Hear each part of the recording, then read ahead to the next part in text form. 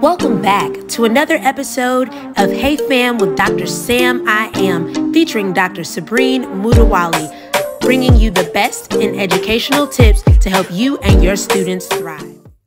Hey fam, Dr. SAMiAm, back to you with another video.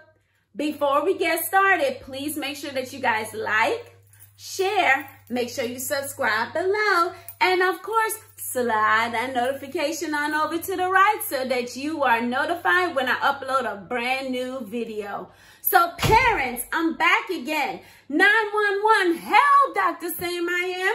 You called and I came running. Today we're going to be discussing again everything remote learning, online learning, virtual learning, just learning in general as we learn how to navigate our new norm. So parents, I got 5 tips for you guys today as far as online learning is concerned. I know I've had so many questions about virtual learning, remote learning. So if you haven't already viewed my video from last week, make sure that you go back so that you can understand the difference between remote learning and virtual learning. And so today I just want to hit another 5 tips for you guys. This is part 3 of our 911 help series. So the first tip that I have for you today, be realistic.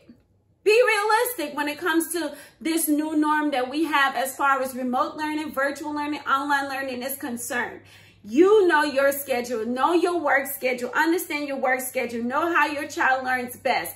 We have got to do this together, okay? And so as we are navigating again our new norm, we have to make realistic decisions. If you know your work schedule calls for you to be at work from 9 to 5, now this is where your tribe, remember, we talked about this in week 1, building your tribe as we are entering back to the new school year. This is where your tribe is going to have to come into play as far as ensuring that your child is getting the education that he or she needs during this season of remote, online, or virtual learning. And so as you're going through your work schedule, remember one of the things that I said, know your options, talk to your human resources, talk to your boss, see if there's possibility for you to actually work from home, or if you do have to go into the office, see if this is possibility for you to be able to change your work hours. You have to know your options in order to know what is best for your family. So be realistic. You're not superhuman,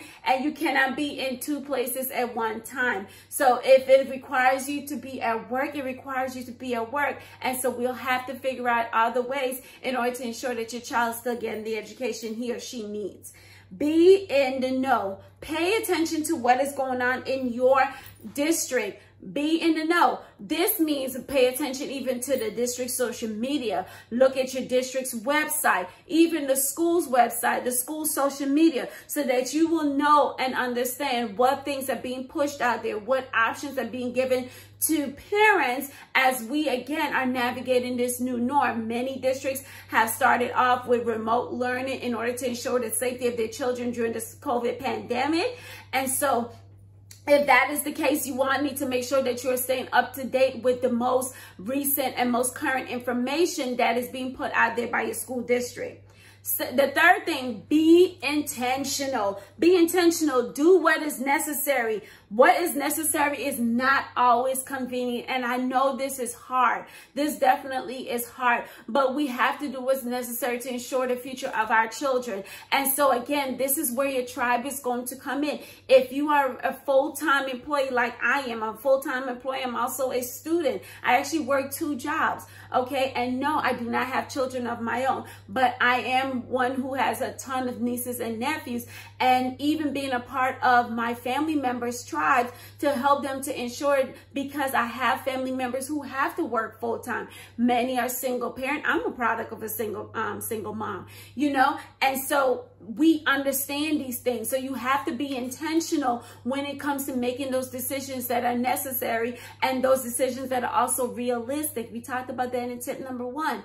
And so let's work together to ensure that your child is getting everything that he or she needs, while at the same token being realistic about it. Your work schedule, you need to work. There's no knocking that. Okay, you've got to work. all right? But at the same token, we got to make sure that the child is getting everything he or she needs. So this, again, is where your tribe is going to come in. So we got to be intentional. Being intentional means we're going to do what's necessary, but what is necessary is not always convenient.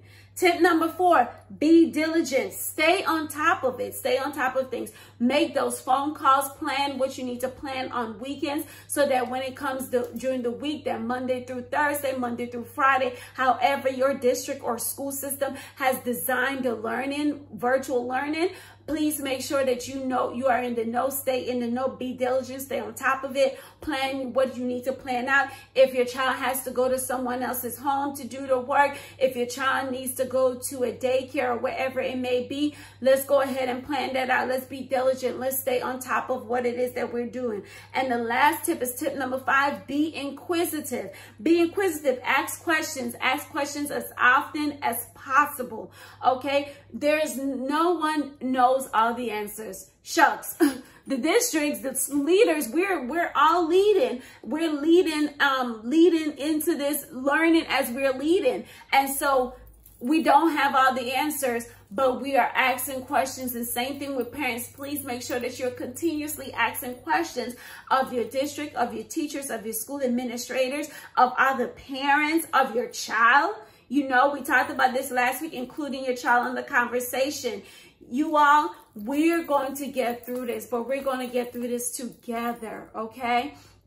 It is so, so important during this time that we remain sensitive to the spirit, that we remain sensitive to the needs of our children. And we know as parents, we're going to fight for your kids to the end. Your leaders in your school district, your teachers, your administrators, we have your back. We are behind you 100%.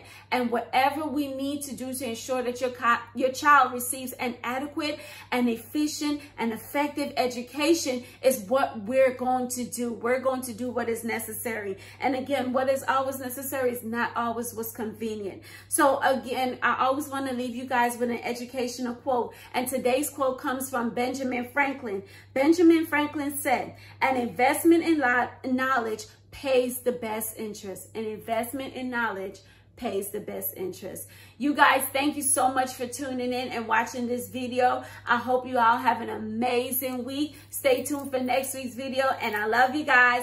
Peace out.